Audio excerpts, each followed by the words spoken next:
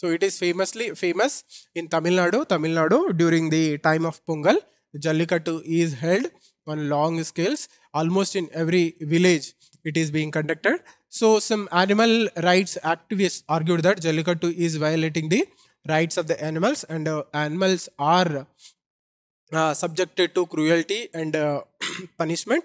So they have argued that so it has to be banned.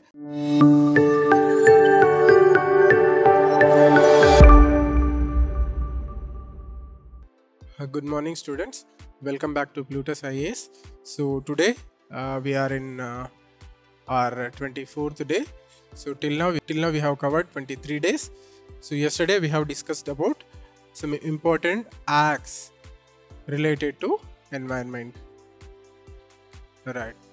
So today, in accordance with that, we are going to discuss the environment related organizations. So today we will see some important organizations, environment related organizations that are important from the point of view of examination.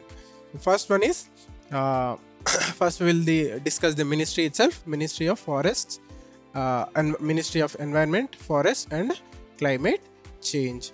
So right, we can say this is the foremost and most important agency or organization when it comes to environment. So why I have put this ministry also in the organizations, because in the prelims there might be a question like this: which of the below, the question might be like this, which of the below agencies are related to, which of the below agencies are related or associated with conservation of environment or protection of environment. Options may be like NBA, National Biodiversity Authority. Next one is Genetic Engineering Approval Committee. Next one is Ministry of Environment, Forest and Climate Change. So generally we tend to ignore this ministry. So we will generally go with these two options because they are specific and particular agencies associated with protection of environment and biodiversity. Generally, because ministry, we tend to ignore this option. So don't do that mistakes. To make you aware that this organization, agency, ministry is also one of the important agencies or organizations, we can say, which works for the protection and the promotion of the environment. It is when we talk about the environment and its protection, the ministry, this particular ministry becomes part and parcel of it. So try to remember these tricky areas because in the prelims examination there is a lot of chance that the examiner may confuse you with these kinds of options. Right. So ministry, a separate ministry to oversee the environmental aspects that has been created in 1985. Its primary mandate is to ensure conservation of the environment, sustainable utilization of natural resources, and mitigation of climate change impacts. So this is the broader mandate of the Ministry of Environment, Forest and Climate Change. The key objectives, if we see, the formulation and implementation of the policies. So this is the major objective of the ministry. So basically for any ministry, the objective will be formulation and implementation of the policies and acts. So when it comes to environment and its conservation, the Ministry of Environment, right, the Ministry of Environment plays the similar role. Next important aspect is enforcing environmental laws and regulations to protect ecosystems, wildlife and natural resources. So this is also one of the other important objective. Next one is promotion of sustainable development practices. So this is also part and parcel of the ministry major objective, promoting sustainable developmental practices that balance economic growth with environmental protection. Next one is addressing climate change challenges through adaptation and mitigation strategies. Right. So these are some of the major objectives of the ministry. So functions and responsibilities, similarly we try to understand. So conservation and management of forests, wildlife and biodiversity, monitoring and assessment of environmental pollution and degradation. So when it comes to environmental pollution and degradation, the ministry has a major responsibility. Similarly, facilitating environment clearances. Yesterday we have understood that there is a EIA, environmental impact assessment,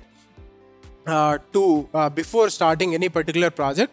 So we will assess the impact that the particular project will create and that project will have on the environment. So to mitigate the damage that will be done to the environment, EIA will be conducted. So to clear that environmental whatever the decisions are there to clear the projects, and so the ministry has the responsibility of facilitating the environmental clearances after ensuring that the damage that is going to be done to the environment through a particular project is limited and not substantial. Right. Another important responsibility is implementing national and international commitments related to climate change, such as Paris Agreement. So it has the responsibility of implementing the commitments given at the international level. For example, Paris Agreement. Another example is Kyoto Protocol. So these kinds of international agreements have to be implemented by the ministry. Next one is supporting research and development initiative aimed at enhancing environmental sustainability and resilience. So these are the responsibilities of the ministry. Right.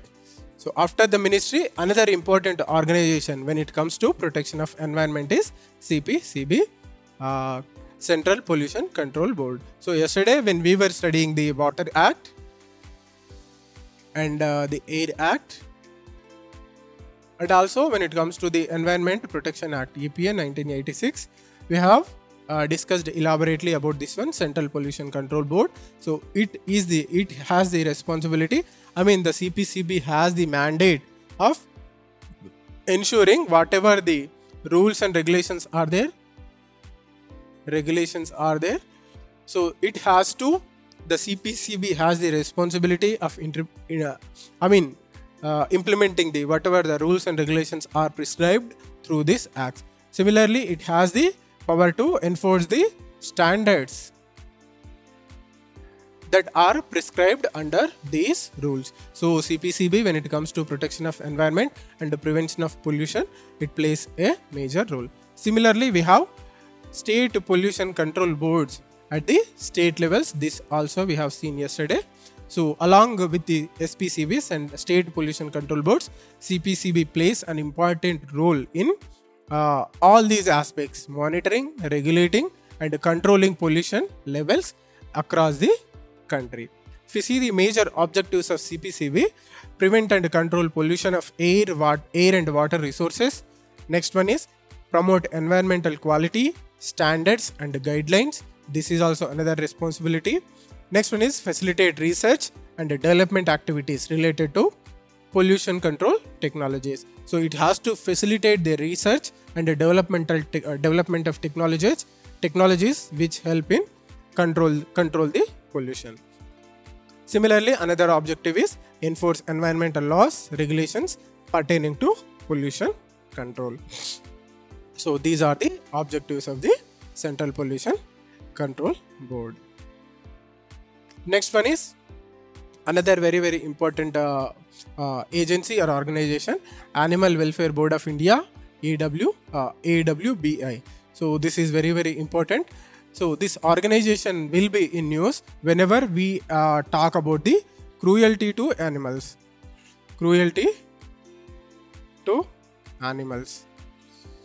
Right. So basically this organization has been created to ensure that there is no cruelty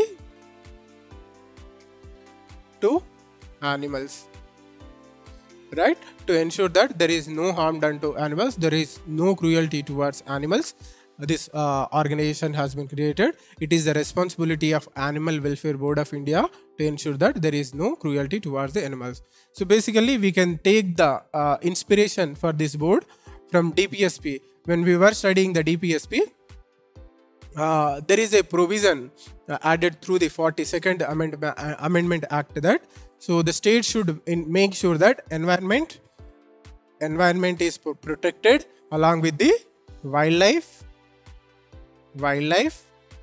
and even forest. So taking the spirit from here, the government has created this one. Similarly, in fundamental duties also, when we were studying the fundamental duties, we have seen that one should act in a compassionate manner towards animals. So to fulfill, we can trace the spirit of creating this board from these two aspects: directive principles of state policy and fundamental duties. So the legal mandate where the creation of from where the legal mandate for creation of this board has come is the Act, the Prevention of Cruelty to Animals Act of 1960. So basically we can say the source for this act is DPSP, as we have discussed earlier, and fundamental duties. This particular act has been created, Prevention of Cruelty to Animals Act, and the act provided for the establishment of National Welfare Board of India. So the mandate of the board is preventing cruelty towards the animals and promoting their welfare. So basically it should create cruelty towards animals and it should promote the welfare of the animals. Alright. So the primary objective of this board is prevent mistreatment of animals. Right. It also includes, in the kind of mission of protecting and preventing mistreatment of animals, it includes, the board initiates formulation of policies, conducting research and raising awareness about ethical treatment for the animals. Right. When we see the organizational structure of this body, so it operates under the Ministry of Fisheries, Animal Husbandry and Dairying. So it works under this particular ministry. So generally this board is comprised of experts from various fields such as veterinary science, animal welfare organizations and government representatives. So in this way there is a blend of diverse talent, diverse knowledge in this particular board. So if we see the functions and the responsibilities of this board: enforcing laws related to animal welfare, similarly formulating guidelines and standards for ethical treatment of animals, just now we have seen, conducting research to enhance understanding of animal welfare issues, similarly collaborating with stakeholders for better implementation of animal related laws and promotion of awareness campaigns, so that people are not mistreating the animals.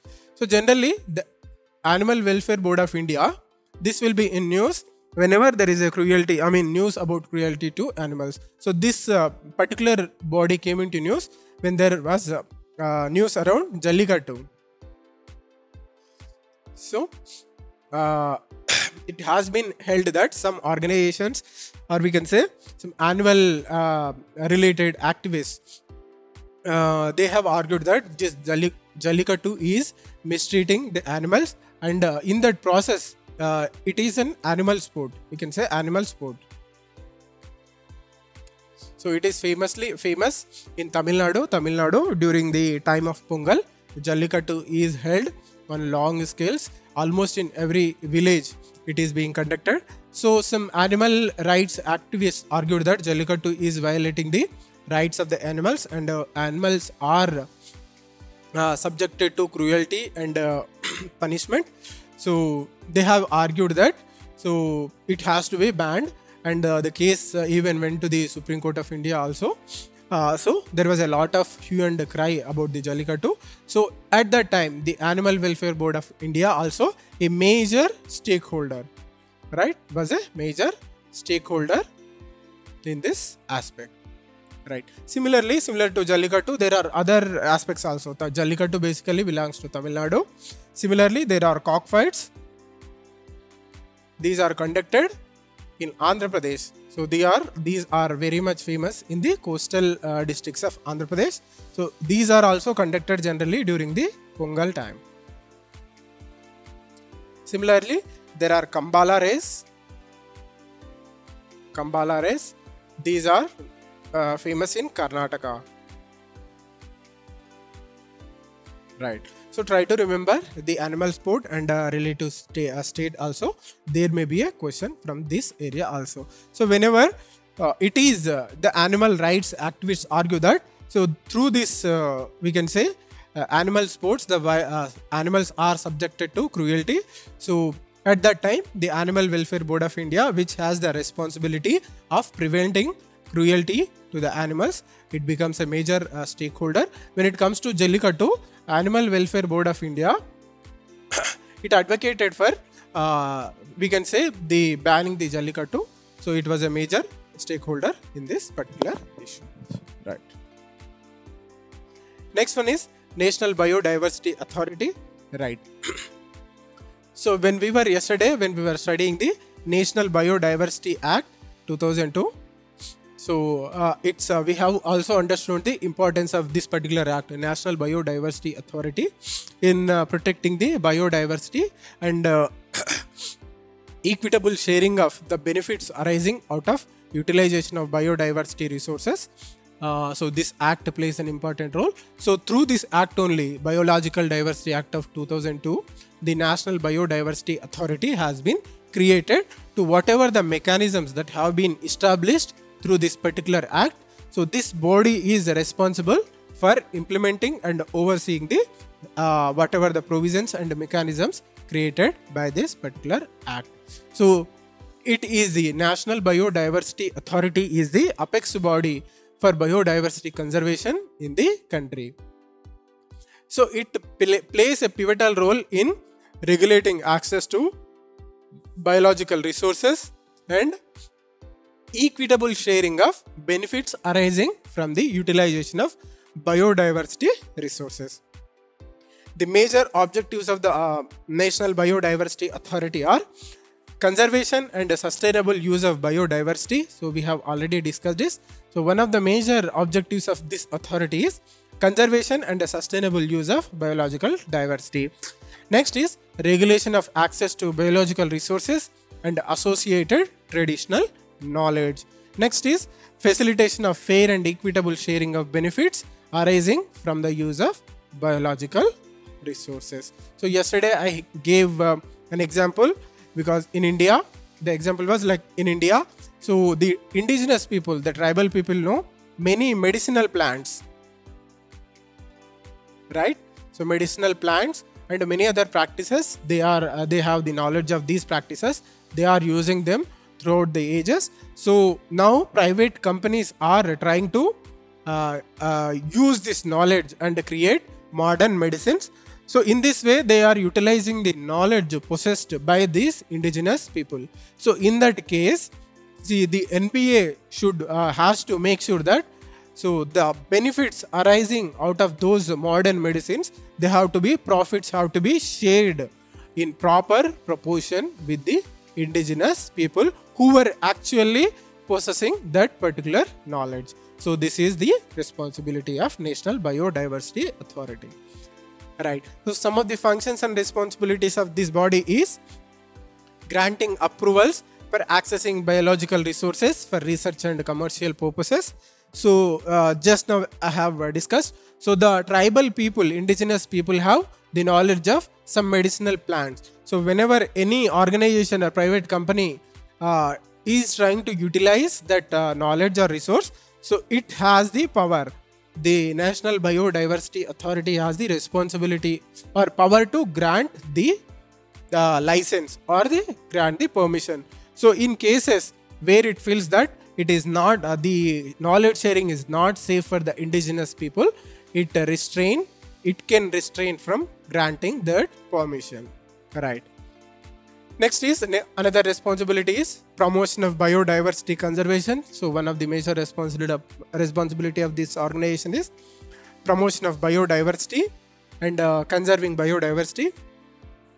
Next is facilitating the implementation of access and benefit sharing agreements. So whenever a private company is utilizing the knowledge possessed by indigenous people, there should be a agreement. There should be an agreement, knowledge sharing agreement.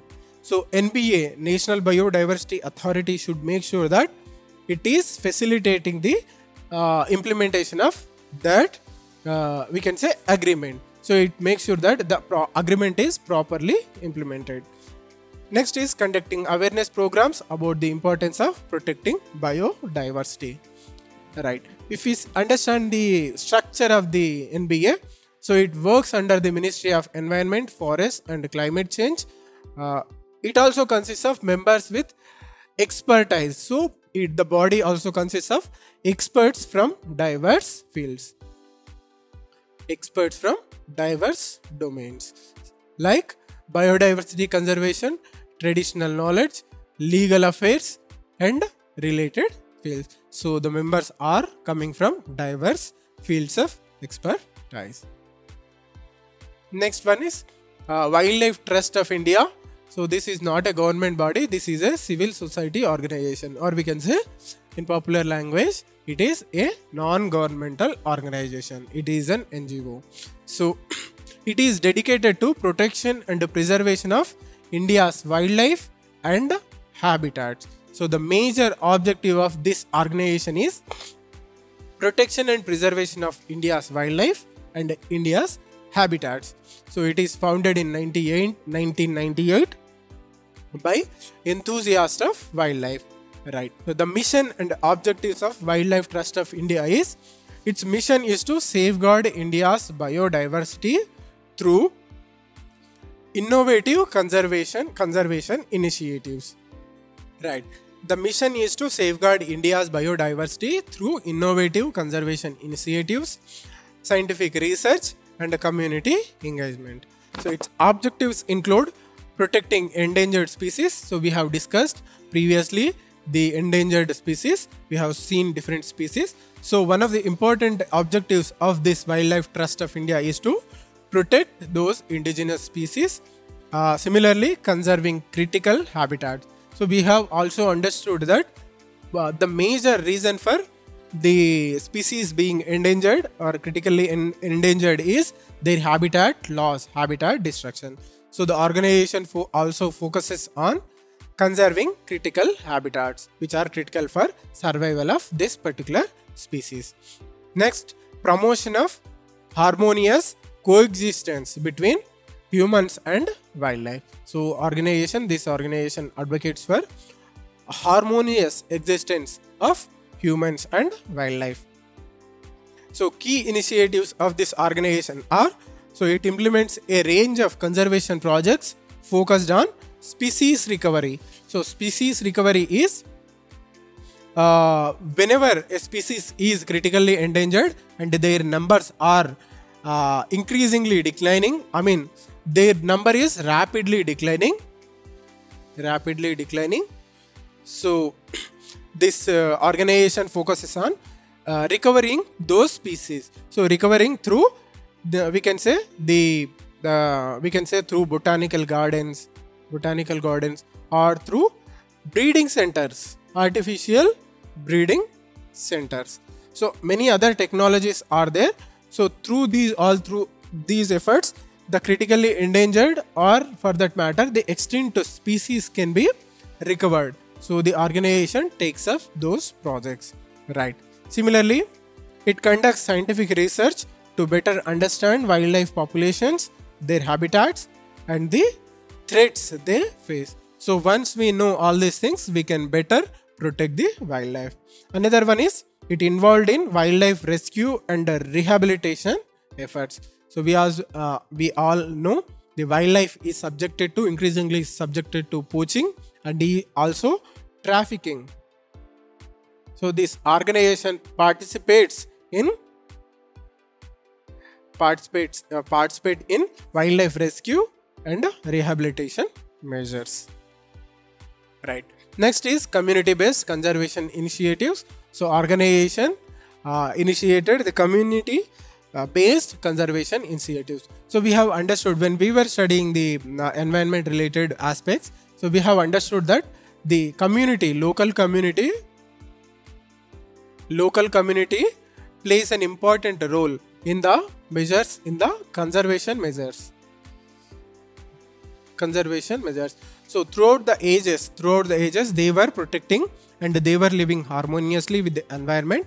So This organization realizes that importance of the community and taking community-based conservation measures for protection of wildlife and biodiversity.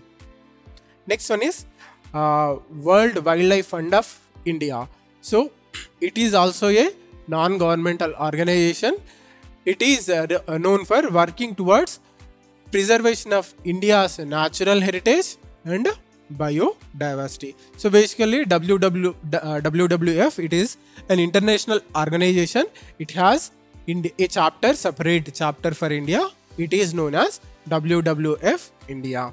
So right, it focuses on addressing key conservation challenges through science-based solutions and also through policy advocacy and community engagement. Right, if we understand the mission and objectives of this organization, so its mission is to stop the degradation of planet's natural environment. So this is its major objective, and also build a future where people live in harmony with the nature. Right.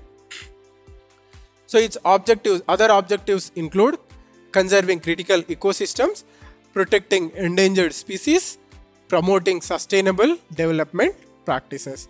These are the important measures of this organization. Key initiatives, if we see some of the measures initiated by this organization: conservation of priority landscapes and species. So priority landscapes and species are the important species like tiger, elephant, etc. and also protecting the respective habitations where the particular wildlife is residing. Right. So some of the it's focused on protecting some of the iconic species such as tiger, elephant, rhinoceros and marine turtles. Similarly, another program is sustainable livelihoods and natural resource management. So we can understand this is also very important for conservation of biodiversity and environment. So it is focusing on sustainable livelihoods and natural resource management. Right. Next is climate mitigation and adaptation, climate change mitigation and adaptation.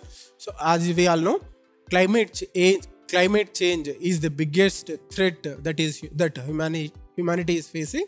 So we should create mechanisms to mitigate the impact of climate change. So climate change is a reality, we have to accept that, and we have to try and mitigate the impacts of the climate change, and also we have to adapt to the climate changes. So this organization also focus on those areas.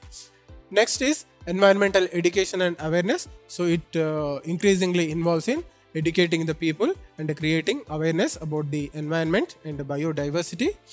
Right. So these are some of the key initiatives of WWF India. Next is Bombay Natural History Society. So it is the India's oldest and most respected organizations dedicated to study and conservation of biodiversity. So it is founded in 1883. It has been forefront in wildlife research, conservation and education. It playing a critical role in India's conservation landscape. So its mission is to promote the conservation of India's natural heritage through scientific research, habitat conservation and environmental education. Right. So some of the initiatives taken by Bombay Natural History Society is biodiversity research and monitoring. So it conducts scientific research to study India's diverse flora and fauna, monitoring changes in biodiversity and identifying priority areas for conservation. Next is habitat conservation and restoration. So we have understood that habitat plays a critical role in conserving wildlife. So the BNHS focuses on habitat conservation and restoration. Next is species conservation and recovery. So the organization also focuses on species conservation which are facing threats and which are at the verge of extinct. So the organization focuses on species conservation and recovery. tries to recover those species. Next one is environmental education and capacity building. So this is also important initiative taken by this organization. So it conducts educational programs, workshops and training sessions to engage and empower individuals, communities and stakeholders in conservation efforts. So these are the measures taken by this organization. Next important organization is National Ganga River Basin Authority. Right. So it is a government body created under the government. So it is established in 2009 with the aim of overseeing the rejuvenation and the conservation of the Ganga River and its basin. So as we all know, Ganga is one of the most polluted rivers in India. Most polluted rivers in India.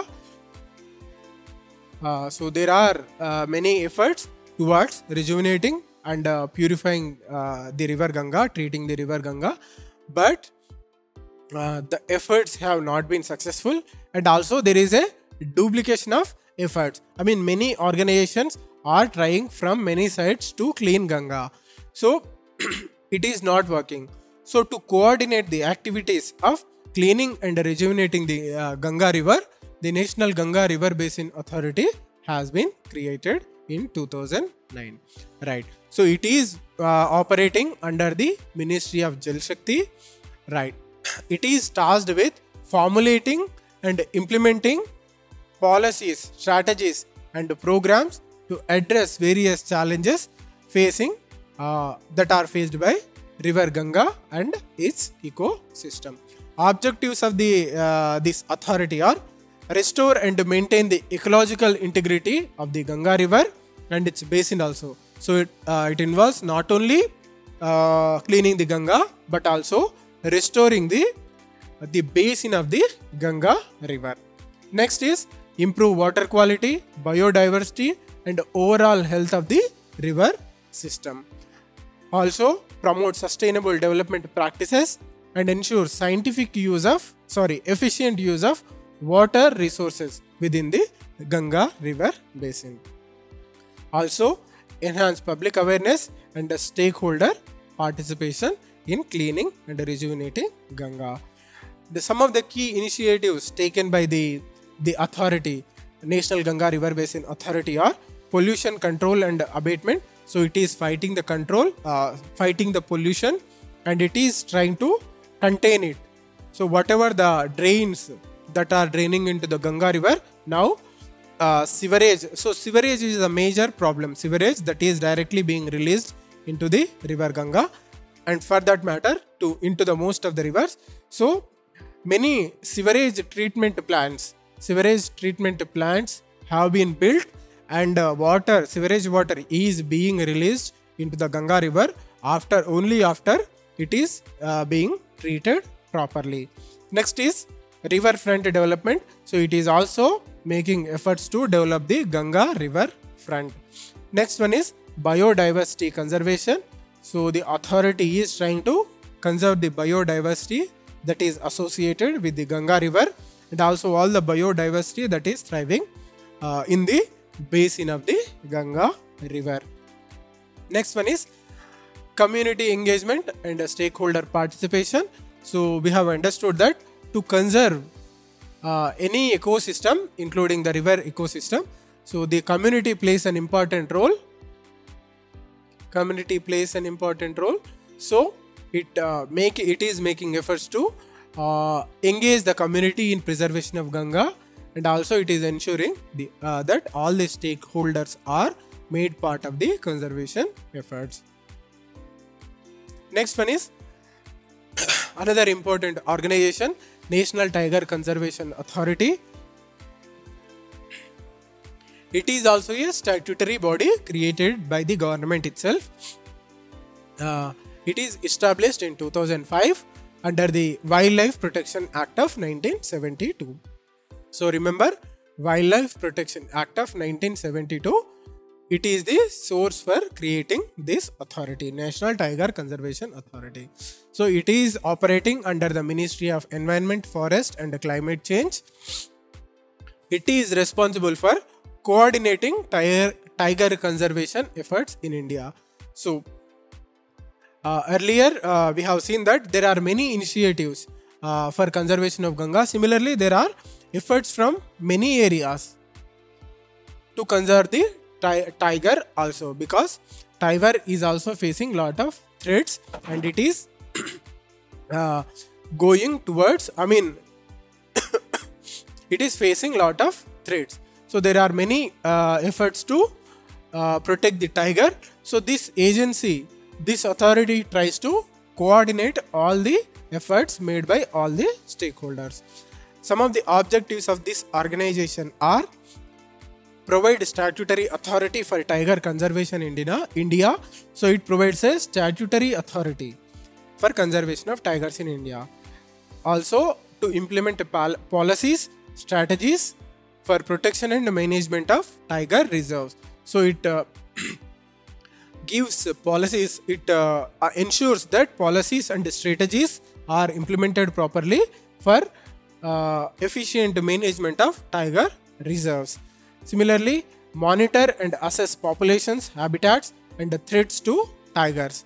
So these are some of the objectives of the National Tiger Conservation Authority.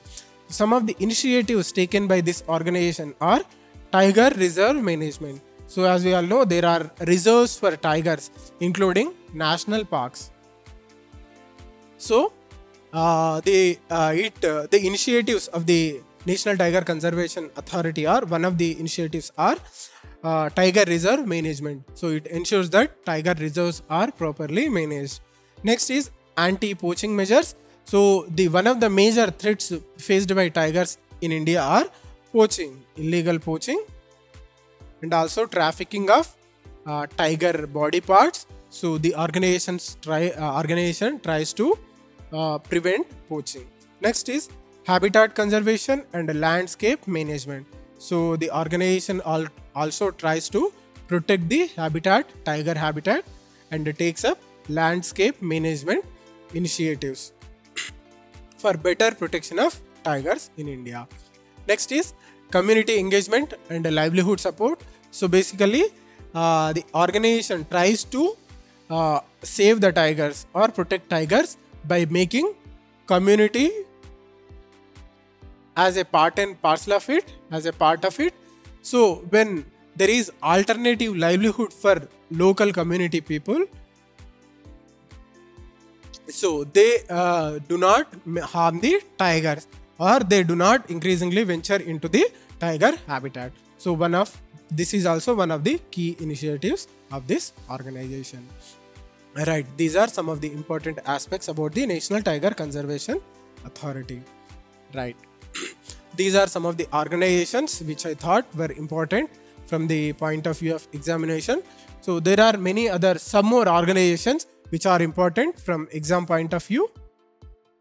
So from your side, you try to know some information about the other organization also. So for example, Project Tiger is there, the Project Elephant is there. So you try to know some information about these organizations also. Right, now we will see some questions that are being asked from this area previously in the examination. So first question, the question is, consider the following statements. Statement 1 is, Animal Welfare Board of India is established under Environment Protection Act of 1986. This is the first statement. Next one is, National Tiger Conservation Authority is a statutory authority. Third one is, National Ganga River Basin Authority is chaired by the Prime Minister. So here we have studied about Animal Welfare Board of India. It is established not under Environment Protection Act. It is established under the Prevention of Cruelty to Animals Act. So 1960, we have studied about this one just before. So this statement is incorrect. It is established under the Prevention of Cruelty to Animals Act, not the Environmental Protection Act. Right. National Tiger Conservation Authority is a statutory body. Yes, this is created under the government, and it is a statutory body because it is created through a law. Right. So second statement is correct. Right. Third one is National Ganga River Basin Authority is checked by the Prime Minister. Yes, this statement is also correct. So the Prime Minister is the ex officio chairman of the National Ganga River Basin Authority. So the correct option is option B. Statements 2 and 3 are correct. Right. So next question. It is asked in 2012. The question is, how does National Biodiversity Authority help in protecting the Indian agriculture? So options are: NBA checks biopiracy and protects the indigenous and traditional genetic resources. Second statement, National Biodiversity Authority directly monitors and supervises the scientific research and genetic modification of crop plants. Third statement is, application of intellectual property rights related to genetic or biological resources cannot be made without the approval of the NBA. So these are the three statements. So statement 1 is correct. The NBA checks the biopiracy and protects the indigenous and traditional genetic resources. So I have given the examples of traditional medicinal practices and the traditional medical plants and the knowledge possessed by the indigenous people. So NBA protects the traditional and indigenous knowledge, and it checks the piracy and stealing of this knowledge. So statement 1 is correct. Second statement is incorrect. NBA directly monitors and supervises the scientific research and the genetic modification of crop plants. So this is an incorrect statement because there is another body, Genetic Engineering Approval or Advisory Committee. So Genetic Engineering Appraisal Committee is there. So it has the responsibility of monitoring the scientific research and genetic modification of crop plants. So it is not the responsibility of NBA. Third option is also correct. Application of intellectual property rights related to genetic or biological resources cannot be made without the approval of NBA. So this statement is correct. We have studied it. So statements 1 and 3 are correct. So the correct option is C. Right. So these are some of the questions asked from this area. Right. This is it for today. Thank you for joining the class. So see you next time. Until then, have a good day.